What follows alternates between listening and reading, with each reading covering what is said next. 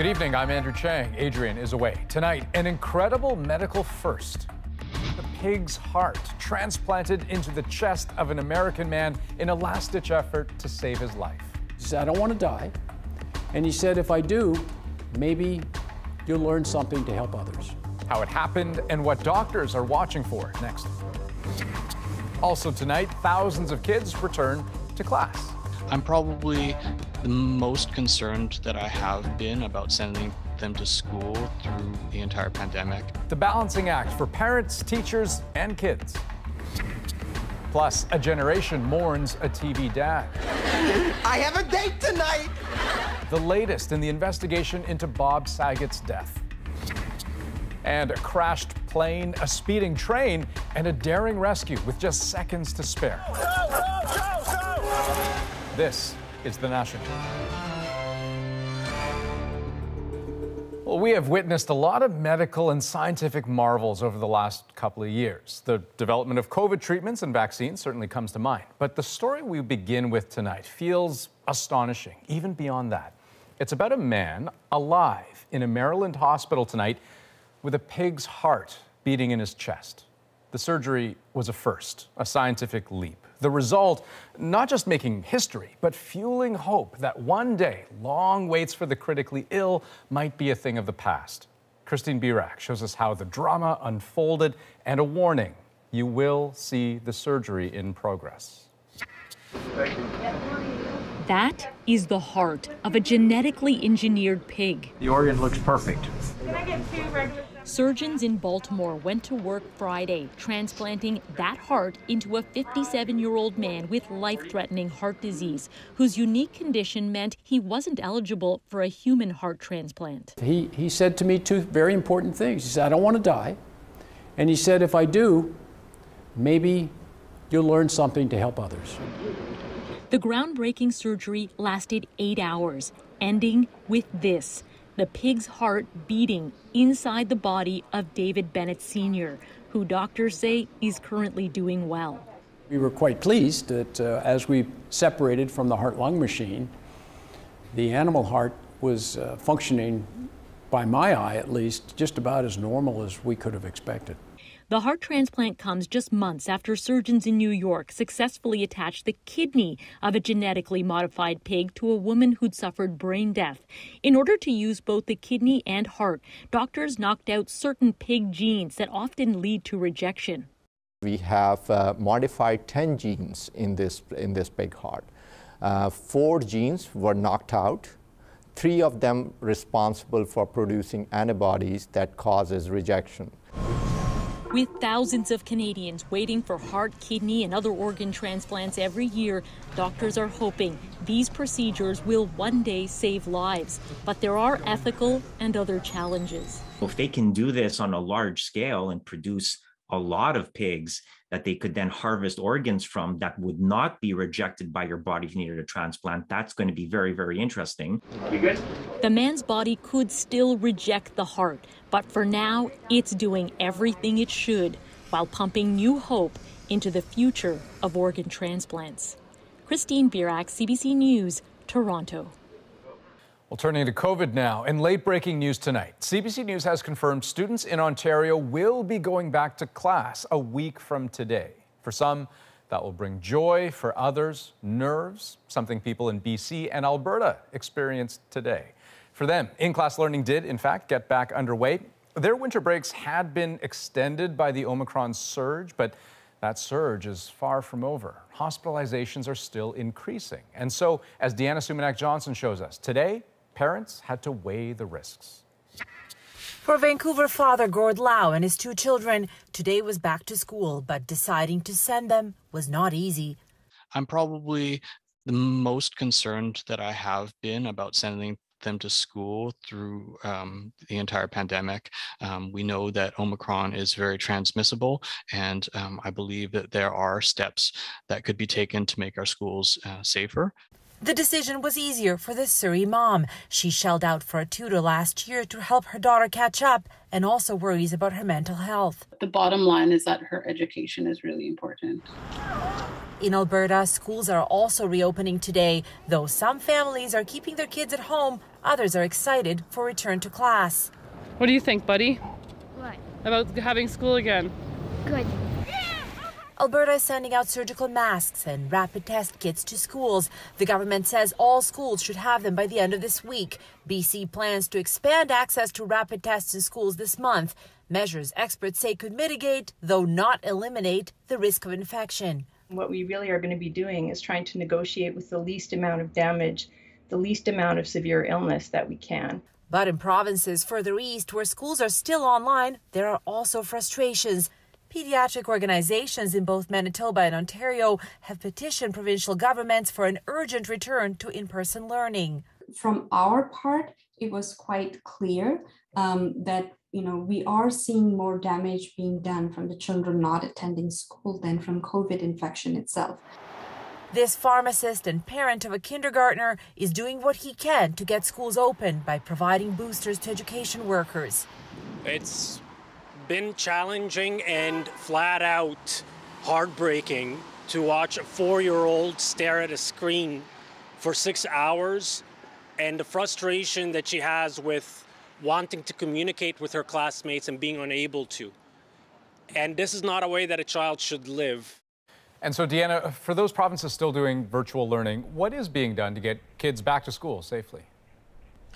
Andrew, Ontario has announced it is prioritizing education workers for boosters. That's on top of those N95 masks for teachers and additional HEPA filters for schools that the province has already promised. Quebec is committing 7 million of those rapid tests they're expecting to get from the federal government to schools and daycares, and teachers there are also eligible for PCR tests. And as of tonight, Ontario and Quebec are both planning on sending kids back a week from today. And tonight, Manitoba has confirmed its plans to also reopen schools on January 17th.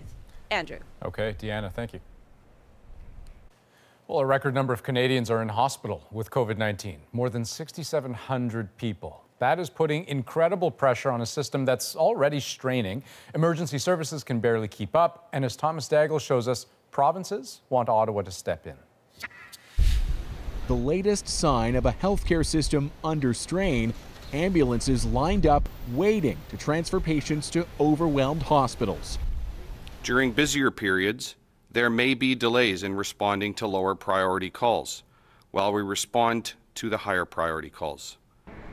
Over the weekend, 50 Toronto ambulances were out of service at one time due to transfer delays caused by COVID. The result? Fewer paramedics available to respond to calls and a delayed response to others. This is kind of a tragedy that we're seeing across the city that really is hard on our members and really kind of puts us in a moral injury type of situation. The ripple effects of the Omicron wave affecting more and more people, from PCR tests being sent out of Newfoundland for processing. Our capacity to deliver on those tests in-house was exceeded. To Red Cross staff deployed to Nova Scotia to help with vaccination. Almost everywhere, healthcare workers are struggling to keep up. We have a lot of patients and they're being bed spaced and we're doing the best we can, but it's obviously not ideal and we recognize that. So I think the ripple down effects are affecting almost everybody right now. Canada's premiers on a call with the Prime Minister demanding more support during this crisis. Ontario's Doug Ford asking for billions of dollars in funding that Ontario could use to accelerate progress in delivering better care. His province still facing a weeks-long Omicron crisis ahead. It's relatively likely that, somewhere in second half of January, we will see this plateauing. He points out with PCR testing only available to a small portion of the population, it can be hard to make accurate modeling for the weeks ahead. Ontario's most telling data remains hospitalizations and ICU admissions, and both are still going up. Thomas Daigle, CBC News, Toronto. A late-breaking development to tell you about out of Quebec tonight. Our colleagues at Radio-Canada have confirmed the province's Director of Public Health has resigned. Dr. Horacio Arruda has submitted a letter of resignation after nearly 12 years in the position. Over the past 2 years, he has figured prominently in Quebec's fight against COVID-19. An official announcement is expected tomorrow from the Premier, François Legault. U.S. health officials are now advising Americans against coming to Canada. The Centers for Disease Control moved Canada's threat level to very high today. That's its highest risk category for travel. There are about 80 other destinations in the same category, including the UK, France, and Italy. Well, we're learning new details tonight about what happened as fire and smoke tore through a New York City high-rise yesterday. 17 people were killed, including 8 children. Susan Ormiston takes us there. Shooting flames, scary enough, but it was thick, black, acrid smoke that killed. We got smoke from the rear of the building. Hearing the smoke alarm, some residents made a dash for the stairs, or tried to, like Daisy Mitchell. I went to the stairs to open the door. It just blew me back in the house, and I panicked, and I told my husband, let me in the house. I can't see. I'm blind. I can't see. I can't see. If I stayed out there another 3 seconds, I would have been gone, too. The fire began in a bedroom on the 3rd floor on a cold Sunday morning. A space heater sparked it. But when the family fled in terror, the apartment door didn't close behind them. Fire was contained to the hallway just outside this 2-story apartment, but the smoke traveled throughout the building, and the smoke is what caused the deaths and the serious injuries. The commissioner says the building did have self-closing doors, but some pushed open, stayed open. They're not supposed to. Fire alarms did go off, but residents said that had happened before. There's been some stories that the alarm system went off regularly. Our investigation will determine that. This is an unspeakable tragedy. The mayor said dozens of injured, gasping for air or unconscious, their faces covered with soot, were found on every floor of the building. Close the door. Close the door. We're going to double down on that message. This painful moment can turn into a purposeful moment. At least 17 didn't survive, including 8 kids, one as young as 4. More are still critical in hospital. The 4 deadliest fires in New York City in the past 30 years have all been in the Bronx. And after each, calls for tighter regulation and funding of public housing, and in this case, why those doors didn't swing closed. I don't understand why that happened like that, but God spared me. Susan Ormiston, CBC News, Washington. Well, in the UK, Prime Minister Boris Johnson is under fire again following reports that as many as 100 people were invited to a private gathering at his residence in spite of COVID restrictions. Britain's ITV News obtained an emailed invite to the event, which urged guests to bring their own booze to the Downing Street gathering back in May of 2020 during the first lockdown. Reports say both Johnson and his wife attended. It comes after allegations the government held a rule-breaking Christmas party that same year. Well, Serbian tennis star Novak Djokovic is back on the tennis court after winning his legal battle to play in Australia. The unvaccinated player has been released from hotel quarantine. But as Jamie Strachan shows us, the Australian government might have the final say. Novak Djokovic is free to pursue another Australian Open title. An Australian judge reinstated his visa and ordered him released from a Melbourne immigration detention hotel. Police had to clear a path for a car believed to be carrying the world's #1 tennis player. He is a national hero, and this is what happens when you touch the Serbian national hero. Court documents show the unvaccinated Djokovic was cleared by state officials and granted an exemption based on a positive COVID test on December 16th. After arriving around midnight, federal border agents held him for hours before rejecting the exemption, ordering him deported. So you're giving me legally 20 minutes to try and provide additional information that I don't have at 4 o'clock in the morning, Djokovic asked. The judge ruled it was unreasonable to cancel the visa without giving Djokovic a chance to properly respond. It's been a battle for all of us. It's not just Djokovic's family has accused the Australian government of making this case about politics. So, Novak is only fighting for the liberty of choice. Djokovic has faced scrutiny because of his skepticism about COVID and vaccination. His family ended their press conference today when asked about his maskless appearances the day after his positive test. Was he at an event on the 17th of December? Okay, so this press conference is adjourned. Djokovic tweeted this picture, center court at Rod Laver Stadium, saying, "Despite all that has happened, I want to stay and try to compete." That's still to be seen. Australia's immigration minister still has the power to revoke Djokovic's visa, something authorities say is a very real possibility. Jamie Strachan, CBC News, Toronto. Well, turning back to this country now, a young hockey player from Prince Edward Island says he's been benched for speaking out over how his league's governing body handled an allegation of racism. Kayla Hounsell has his story. On and off the ice, Keegan Mitchell says he always stands up for his friends. He has it tattooed on his torso. Stand by those who stand by you. And he says that's what he was trying to do when he defended his teammate. That player doesn't want to be named, but says he was the subject of an anti-Asian remark during a game. I was like, there's no place for this in the game. You shouldn't be saying that.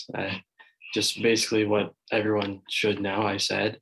And then I slashed him. The slashing got Mitchell a 2-game suspension, the same punishment delivered to the other player accused of hurling the derogatory comment.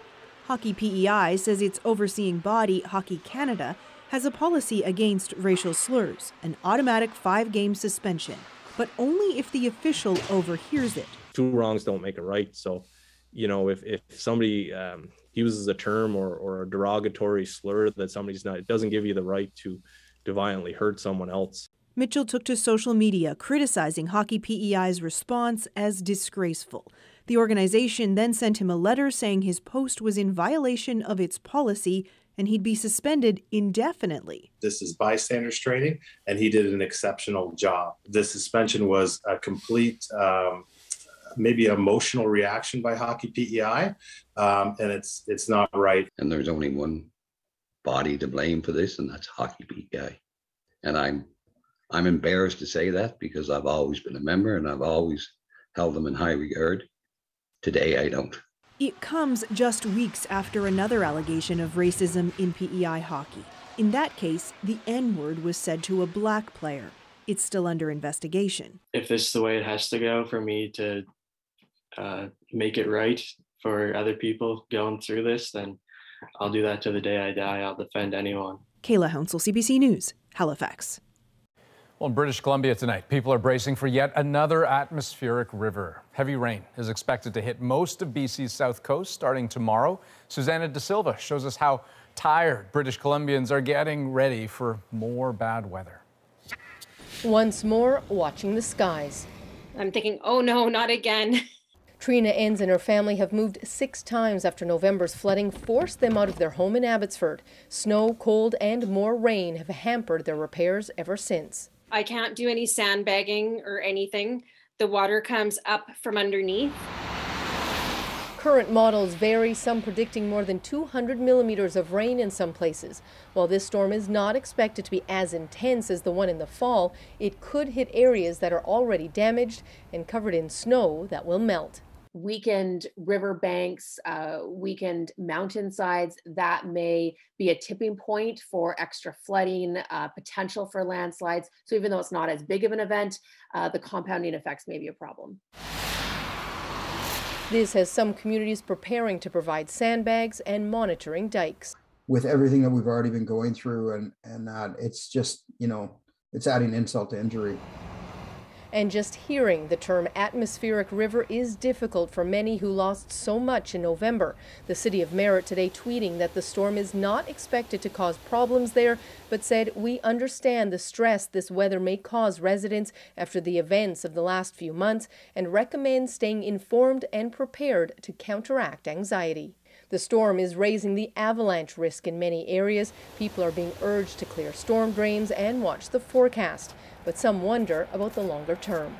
Will this be the future? What will happen in the spring? Is this what we're going to go through all the time? Like what precautions are, going to be taken to help prevent further damage? Like, is it worth doing the renovation in order to move back in if we're just going to flood again? A question many are asking after months of historic weather. Susanna De Silva, CBC News, Vancouver. Well, a dramatic rescue was caught on camera after a plane crash. The pilot pulled to safety just seconds before this.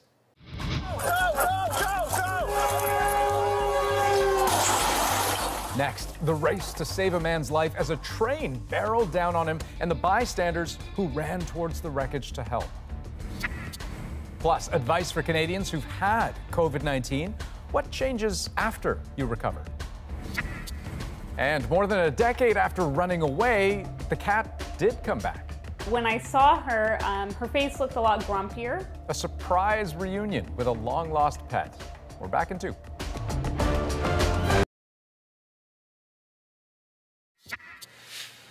Welcome back. A pilot in California is lucky to be alive tonight. Pulled to safety from his crashed plane just seconds before it was hit by a train.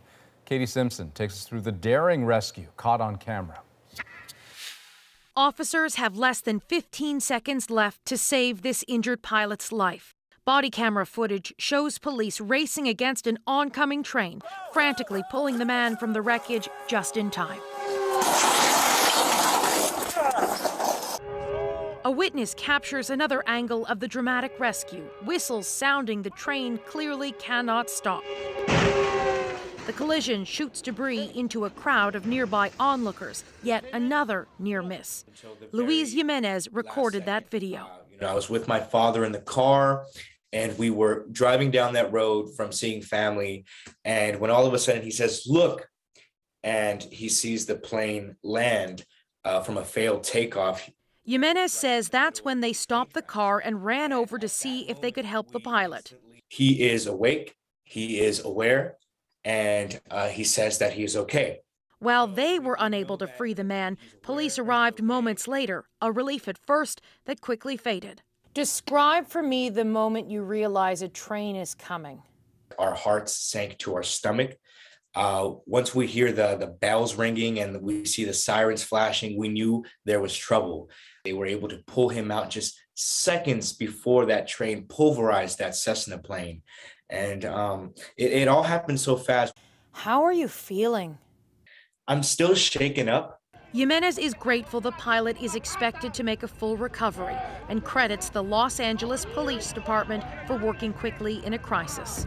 Without our teamwork, without all of us pitching in and having the same mindset, which I think any officer on the department probably would have felt the same way, he might not have made it.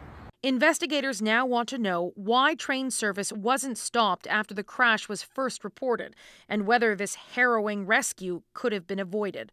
Katie Simpson, CBC News, Washington. Well, New York real estate heir and convicted murderer Robert Durst has died while in custody. The millionaire turned fugitive was convicted last year of killing his friend and sentenced to life in prison.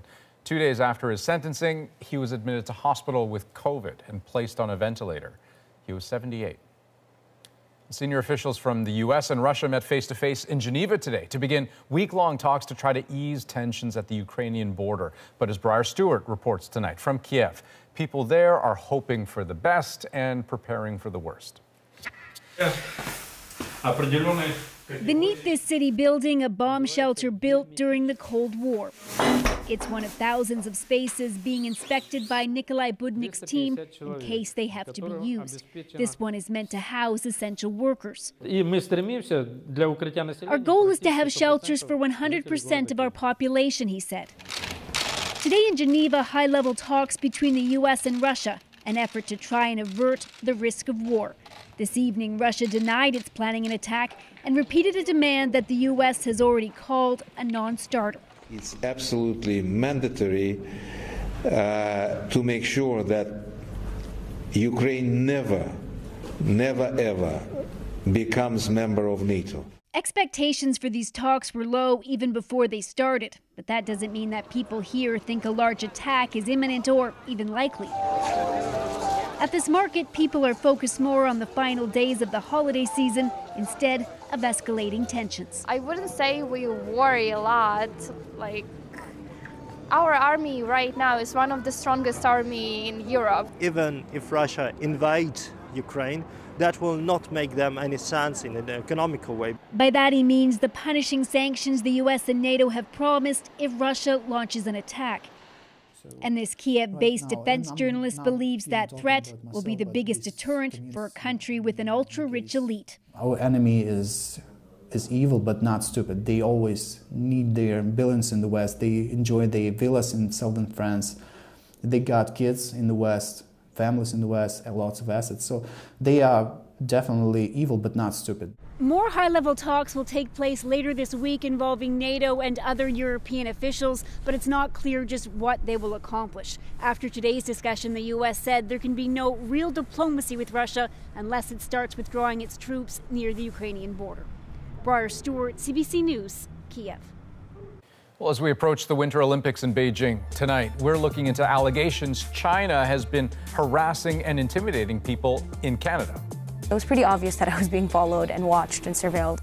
Next, the Canadians facing hateful messages after criticizing the Chinese government. But first, just an absolute gut punch. The loss of an American TV dad. Tributes to Bob Saget a little later.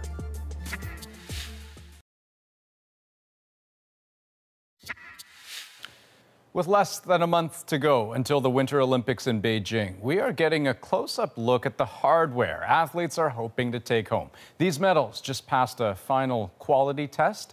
Named Tongxin, the 5 rings symbolize the Olympics and Chinese culture and are decorated with ice, snow, and cloud patterns. Now, the Olympics are supposed to be all about those medals and the sport, but that China is hosting these games complicates that for some. So over the next few weeks, we are taking a deeper look at some of the issues in the relationship between Ottawa and Beijing, beginning tonight with Terrence McKenna and allegations China is harassing and intimidating people here for criticizing the regime. The Olympic Games are universal. In October, there was an elaborate ceremony near Mount Olympus in Greece where the Olympic flame was handed over to Chinese officials to begin the long voyage to Beijing. The ceremony was disrupted by Tibetan Canadian Chemi Lamo. How can Beijing be allowed to host the Olympics given that they are committing genocide against the Uyghurs, the East? We got stormed by, of course, the security officials. About 8 or 12 just tackled us to the ground and made sure that we didn't get into the way of any cameras. Chemi Lamo and her friends were arrested and spent 2 days in jail, charged with destruction of an archaeological site. Arriving back home, she received a hero's welcome from Toronto Tibetans. She says that her activism against the Chinese Communist government really took off 2 years ago when she was elected president of the University of Toronto Scarborough Campus Student Council. She received more than congratulatory messages.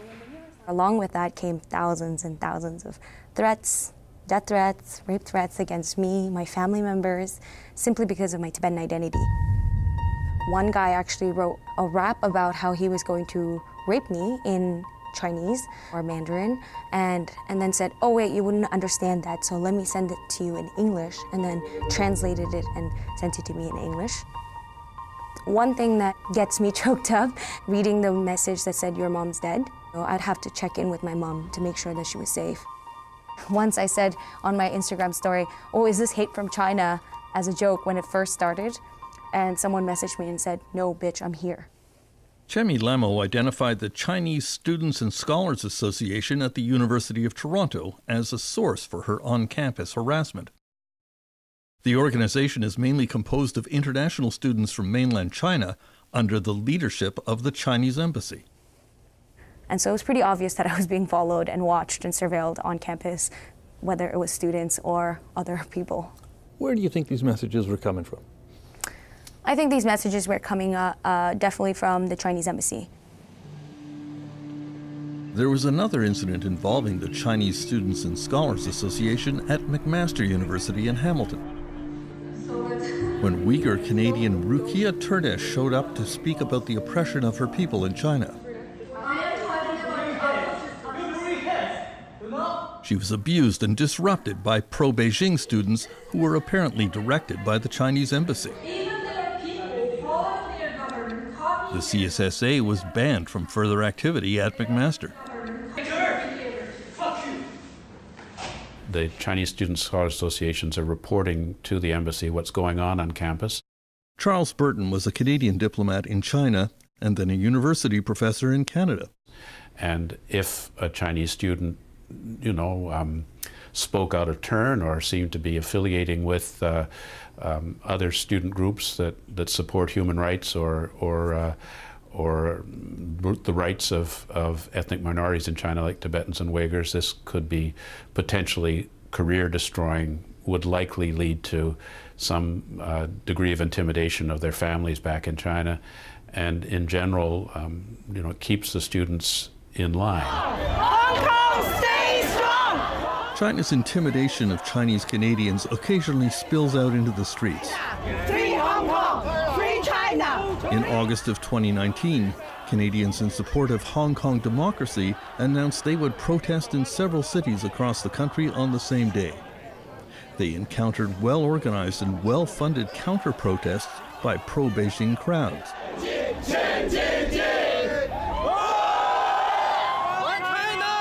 In Halifax, Toronto, and Vancouver, the pro-Beijing protesters carried the same printed posters, the same brand-new China flags, and shouted the same slogans.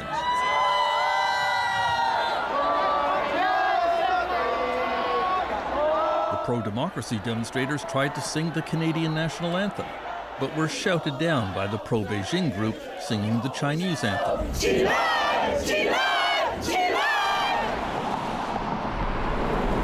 The former head of the Canadian Security and Intelligence Service, Richard Fadden, has no doubt it was all organized by the Chinese government.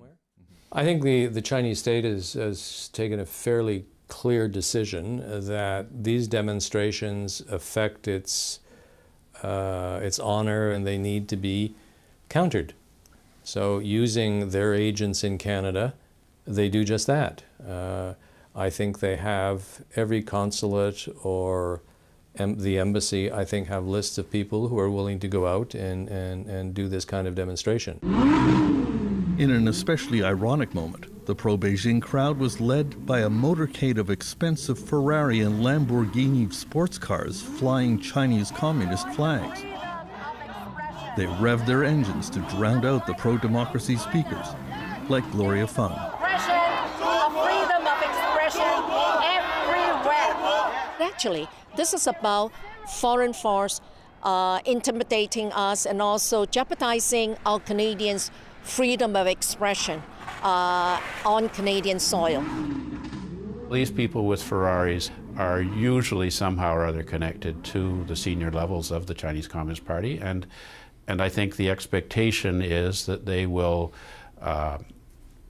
show their gratitude to the party by supporting the party's political ends. In Vancouver, the pro-Beijing protesters pushed things a bit further. They surrounded a Catholic church where the Hong Kong democracy supporters were having a prayer meeting. Ma'am, what's your name? Ma'am, excuse me, ma'am. Oh, ma'am, I saw you yesterday. I am not going to answer. I saw you yesterday at the transit station. Too. Yeah, what are you doing? I don't want to answer any of your questions. Father Richard Su was at the pro-democracy prayer meeting in the Vancouver church. They were trying to barge in to break up our prayer meeting. It got so bad that the neighbors of the church we were meeting in had to call the police. And even as we were leaving afterwards, they were trying to take our pictures to harass us, to dox us. And they were trying to stop us praying, speaking, and meeting in Canada, trying to stop us from living our Canadian values in our own country. Mr. Speaker, I believe if you seek it, you will find unanimous consent. Conservative Member of Parliament Michael Chong says that the federal government has to take action against China's diplomats in Canada. The Canadian government needs to haul the ambassador on the carpet and make it clear that that kind of interference in our society, in our universities, is unacceptable, and that any diplomats or accredited individuals that are involved with that will be declared persona non grata and expelled from the country. Of course, the activities of the China embassy and consulates are closely monitored by Canadian security services. But Canada's Global Affairs Department has traditionally taken the position that any expulsions of Chinese diplomats will only result in Canadian diplomats being kicked out of China, and so nothing happens. Terence McKenna, CBC News, Ottawa. Now, CBC News contacted the Chinese embassy in Ottawa for comment, but they refused our request for an interview. Next, what Canadians need to know if they've had COVID-19. From the best time to get a booster shot to just how long immunity could last. Expert advice after the break.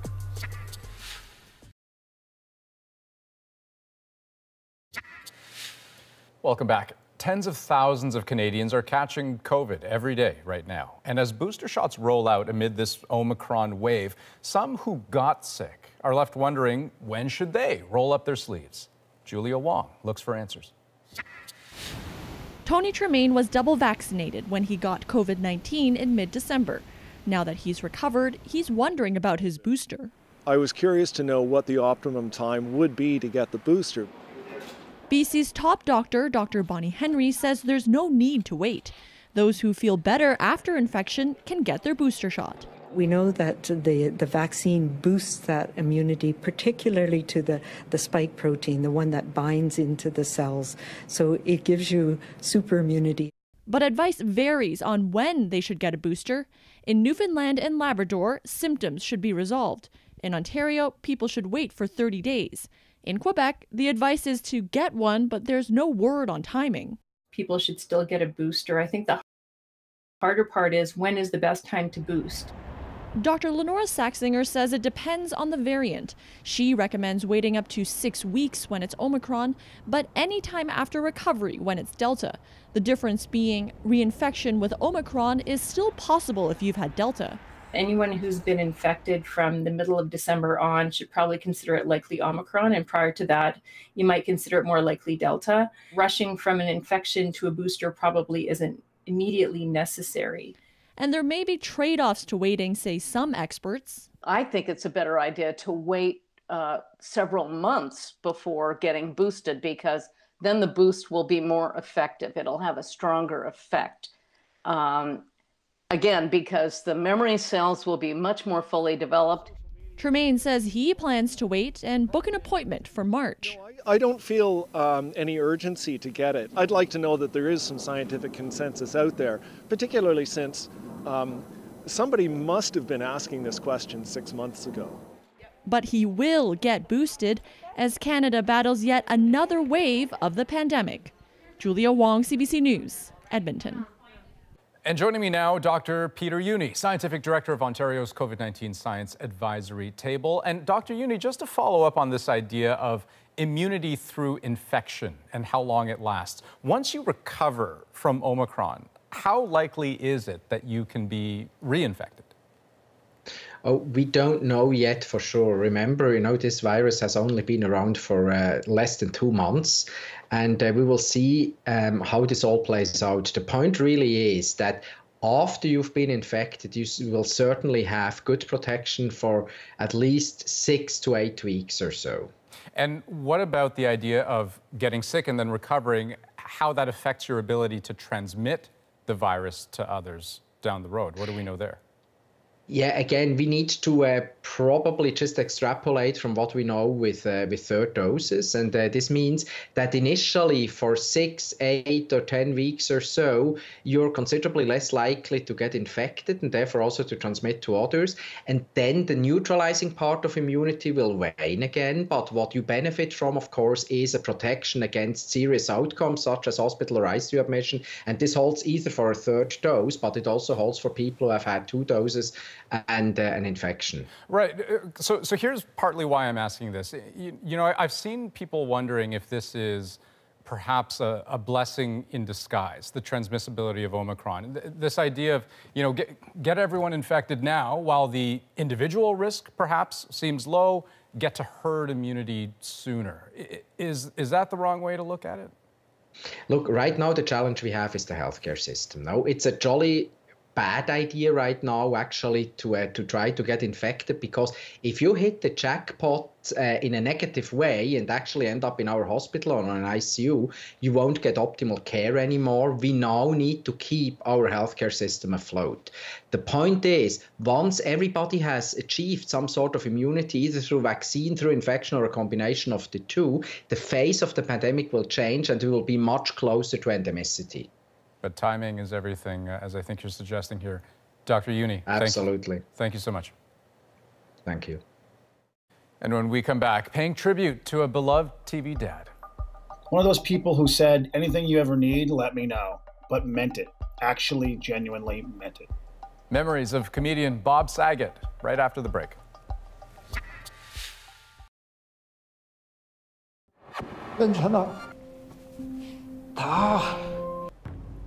Fans of the Netflix hit Squid Game will recognize this man. Last night, Oh Young-soo became the first South Korean actor to win a Golden Globe for his role in the show, while Michaela J. Rodriguez from the TV series Pose made history as the first transgender woman to win Best Performance by an Actress in a television series drama.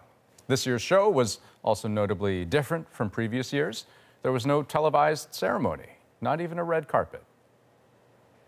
Well, the death of comedian and actor Bob Saget came suddenly this weekend. He was only 65, and now his friends, fans, and colleagues are remembering perhaps one of the most recognizable sitcom dads of all time.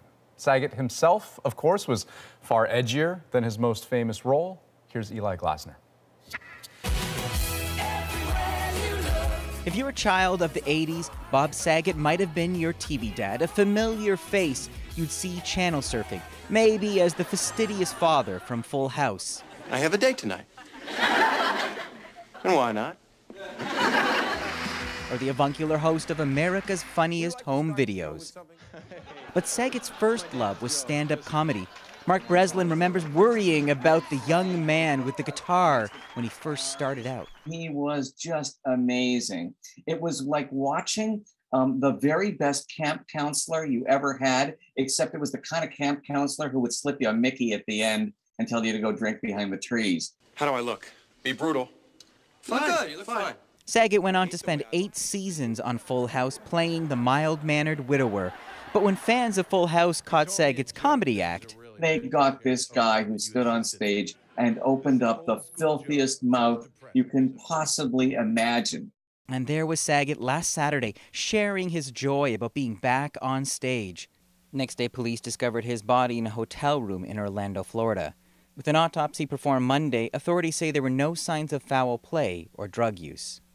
The news shocked friends. Just an absolute gut punch. But a common thread soon emerged of a kind soul always willing to help. He got me on stage at the Laugh Factory in Hollywood just with an email and text. He's like, no problem, I'll take care of it. An hour later is like, here's the showtime, here's the date. Like one of those people who said, anything you ever need, let me know, but meant it. Today, friends and fans paid tribute in front of the Full House home. And online, where his castmate, John Stamos, said he would never, ever have another friend like him. And the actor who played DJ shared a photo, adding 35 years wasn't long enough. Bob Saget was 65. Eli Glasner, CBC News, Toronto. Well, when we come back, the cat came back a decade later. I just had to move on and, come to the conclusion that she wasn't going to be coming back. And then the cat came back. The reunion 12 years later, to be exact, in our moment.